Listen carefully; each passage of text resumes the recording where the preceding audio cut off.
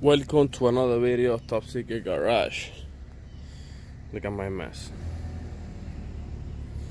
but it is what it is. So we're gonna go today. We're gonna take the block and some things to my last shop, and we're gonna basically just do the block over there, come back, and then we'll put the head back in there. But I want to show you guys something real quick, because I know there's always a lot of misconceptions about 2JZGTEs and GTEs and stuff, but I'm gonna show you real quick. This is a GE block, BBTI from an IS300. This is the one that comes with the thin rods. Okay. The pistons I had in here were from an SC300, meaning that they are GE non-BBTI. I'm gonna put this next to that. GE non-BBTI. Look how the difference, how thick, how fat these pistons, and look how thin these are. Put them like that. Look how thin that one looks. Look how thick that one looks. So this rod from the GE non-BBTI is the same exact rod as the GTE rod from Aristo, from GTE, same rod. So I broke mine, but it wasn't because of the rod, and I broke because I already said in the other video, because the pilot bearing was pushing on the crankshaft. But just wanted to show you guys that you can get a set of GE non-BBTI rods and pistons, and it's gonna hold a lot of power. Alright, so let's start cleaning up, so we gotta go. So we just got to the shop, and we got all the things in here. We got the block down here, the crankshaft, and then the rest of the stuff on is in my other car. So my dad is moving cars around, trying to make me a little spot in there so I can rebuild it in that corner, so I can go home and put it together. Oh yeah. So we are about to start. I've aligned everything over here. You see the Eagle rods, Eagle CP pistons. I marked the orientation because for some reason it doesn't give you an orientation anywhere here. So how do I know which side goes forward? It's because this part of the valve is deeper. Then that deeper side goes to the intake, and the side that's shallower goes to the exhaust. So I put them on, mark them, that way I don't get confused. Making forward, those are the piston rings.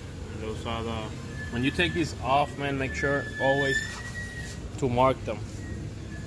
Like I did, just clean them up, do one by one, clean them up and mark it 1, 2, 3, all the way to 12, and then again, that way if they get mixed, you know where to put them. And then you can see here, you see it says BC 2300. Those are brand crow retainers, valves, the whole everything. So we're about to start right now. We're gonna start by cleaning this block really well, and then started putting it together. Alright, so I just got done cleaning this, and I'm waiting on my dad to finish there so he can give me the stuff so I can hone it. I'm gonna hone it, all 6 cylinders, and then once that hone, clean it one more time, put some more air. I gotta get these O-rings new. That one and that one need those new. But yeah, once we hone it down, I'm gonna start putting the crankshaft. So I just got done honing it.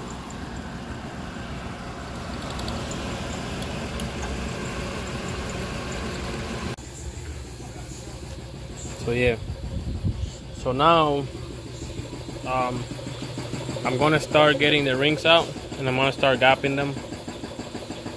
And once I get them all gapped up, we'll assemble this. We'll send them into the piston, and then once we assemble them into the piston, then I'll start assembling the block in here and starting the actual assembly. of the engine. Alright. So we're trying to figure out piston gap. Bueno. So according to the instructions here, we are going to run turbocharge. It says bore times 0055 for the top ring. Right there. And then how do you get that measuring gap? I'm going to show you guys real quick. This is an 86mm piston. You got to convert it into inches, which Google tells you how to do. So this equals that. Then you take that number and you multiply it by this bore right here, 0.0055, and it gives me 18.86. Now I have the thing here at 18. You can see 0.018. Let me see if you can see it, but there we go, 0.018. And I already put one piston gap in there, and then when I put this one in there, it's right on spec. Like this piston ring, I don't have to gap. I don't know if you guys can see it, but this is perfect. So I'm gonna check all the rest of the other ones, but just want to let you guys know that's how you do it. Then for the second one, the same thing, bore times, you multiply it by that number, and that's gonna give you what you need. And then same thing over here. Alright, so I got lucky. Like I said, I didn't have to gap anything. Everything was within spec. I put one in here, put the oil, and then the next two. So right now I did this one, but my dad don't trust me with the piston ring because he said I have really strong hands and I break them, so which is fine. He wants to do, I'll let him do it. In the meantime, I'm gonna start then assembling the crank and start getting everything ready for so for when he's done putting the pistons, rings and stuff, then I'll go ahead and assemble the rods in there. But this is very dangerous, like I said, but not because you're gonna die, but because these clips, they fly, and if they fly, you have to spend the whole time trying to find them. So my dad said he's got a tool. Hopefully he has one. He don't know where he's at, and so we can do it. Alright, so I'm just putting the bearings, the main bearings, right? The top and the bottom bearings are different. Just want to show you real quick. This is a bearing that goes on the main cap, and that's a bearing that goes on the bottom, right? This pin where it locks, this one is thinner, this one is thicker. So even if you try to put it in there, it's not gonna fit. This one goes over here. It's not gonna fit. Now another thing is these are thicker, like longer side to side. These are thinner, and also this one has oil ports, and this one is flat like that. So with that being said, just remember that these ones that have the groove in there for the oil go on the bottom, and this one go into the main cap. So put a assembly loop in there. See that? And now we're gonna put in the crankshaft.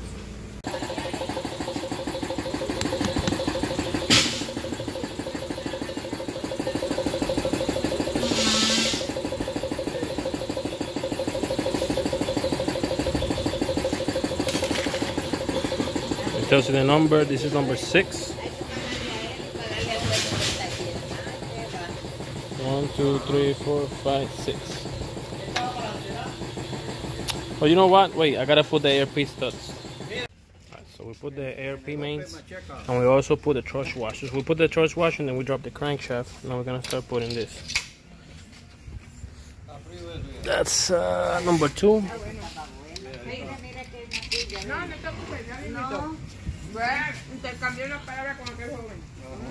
Okay.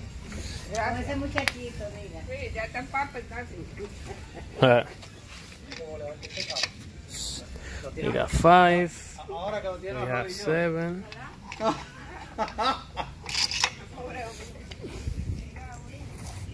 We got 3.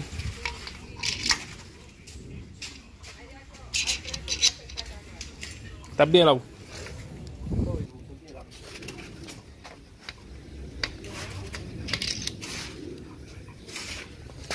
And then this one, you have to put this in here. But then the way you get them to stick in there is like you grab a little grease, a little bit, You put it here, and a little bit on this side, and then you glue it like a glue.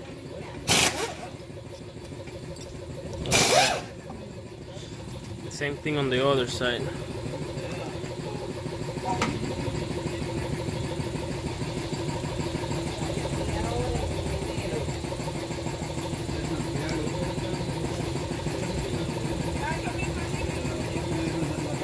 Yeah, just like that. Then you get more assembly loop. I don't know where I put it.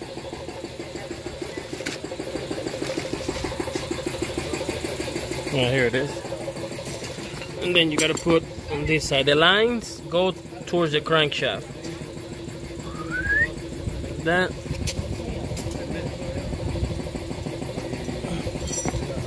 And you grab it.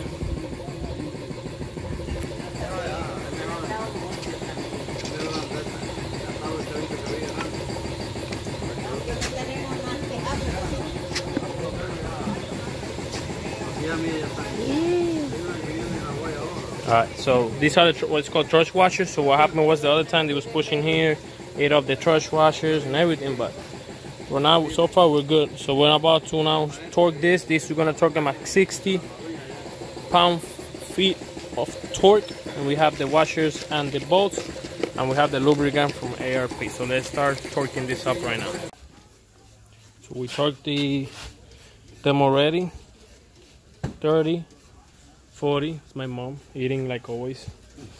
30, 40, and then 60. We went in, then this one, and that one, and that one, like that.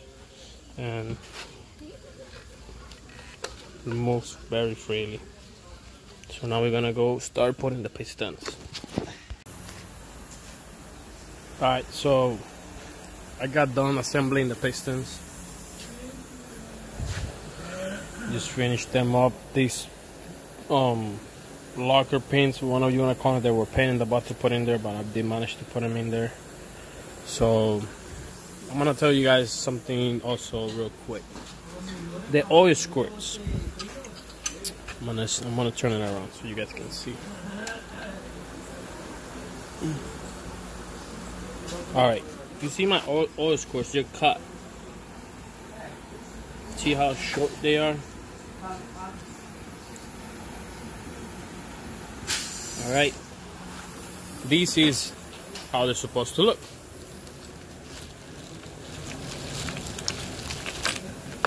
Like that. This is how they look right now. That's because whenever you put GE pistons, because I had GE pistons and rods, but from the old one, this part right here is a little longer down, so they will pinch this part, so we had to cut them so we can make them work. Therefore now, whenever we installing these ones, we do have the proper clearance for this, so I'm putting back the ones that are supposed to be there. So that's what I'm gonna do right now. I did manage to swap one out like that, so now I gotta do the rest. Alright, so we had the pistons in. I couldn't record it because I was trying to use both of my hands, but they are all in. I just did this marking so I make sure I put every single thing in the same place, and I put like piston ring on this, the gap, the opening on this side, the two on this side, the oil on this side, the other oil on this side, and they're all the same way. So, oops, alright.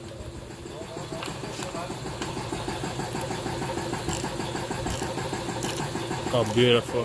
Harmony, they're working together. Awesome. So I already put the pump too.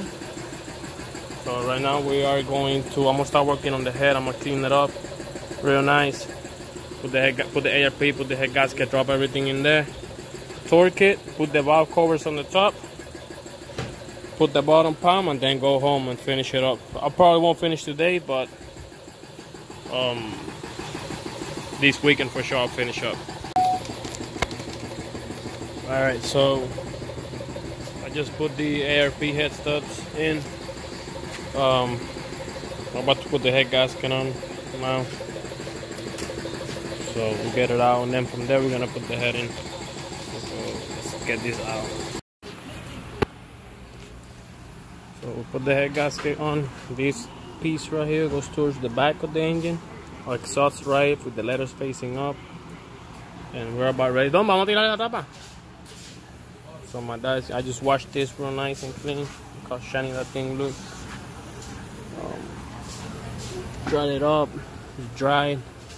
When you put this, just so you don't run into this problem in the future. I mean, I didn't run into this problem, but this is the only way you can put it. You have to put the washers for the ARP. You have to put the washers in first, because if you put the head in without the washers first in here, already putting the head, you won't be able to put the washers afterwards. So make sure you put the washers, put the head, and then you put the bolts. Because now you're gonna have to find yourself taking the head out again. Alright, so we poured the head, we torqued the head, we torqued it at 30, then 55, then 60, from 30, 60, and then we finish at 80. So everything is torqued already. I put in the buckets by the numbers. I put a little bit of assembly lube right here and on the bucket as well.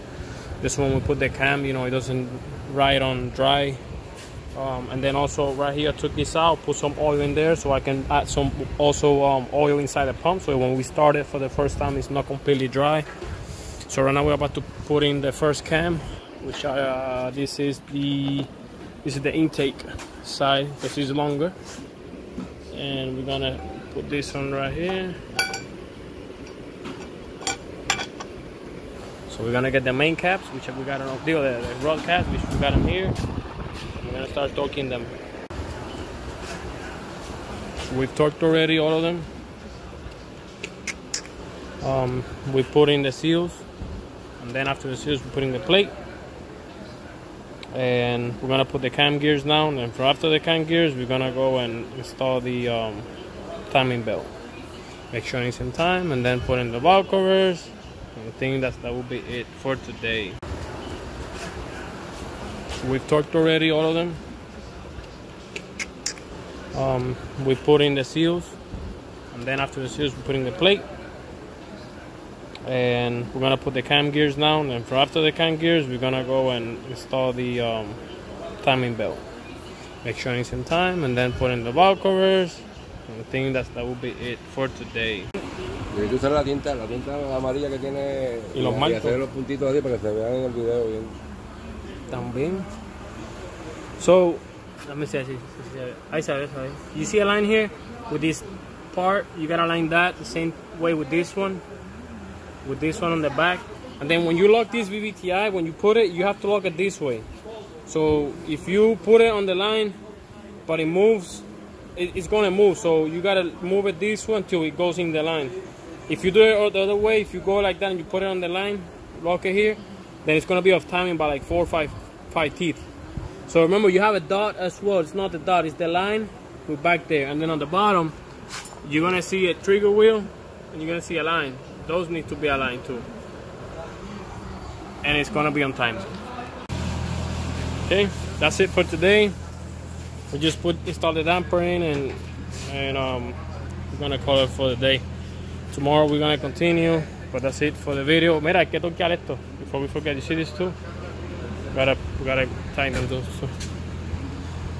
So everybody, thank you for watching. Like, share, subscribe. If you got any questions, leave it in the comment. ¿Cómo está quedando el motorcito? Eso está quedando en top secret. Top secret. Eso es lo que hay. Yeah. So yeah, stay tuned for next video. When we put it on the car, we're gonna turn it on.